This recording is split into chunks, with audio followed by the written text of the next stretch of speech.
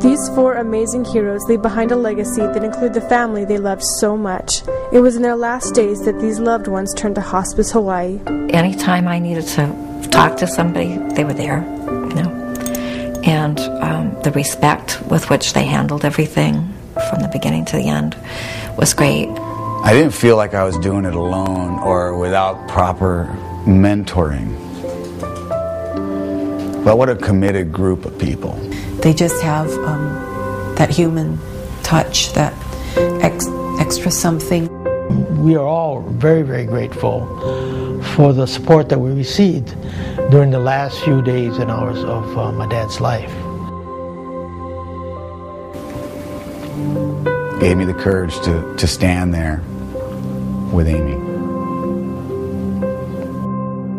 But it was one of the most beautiful times we had.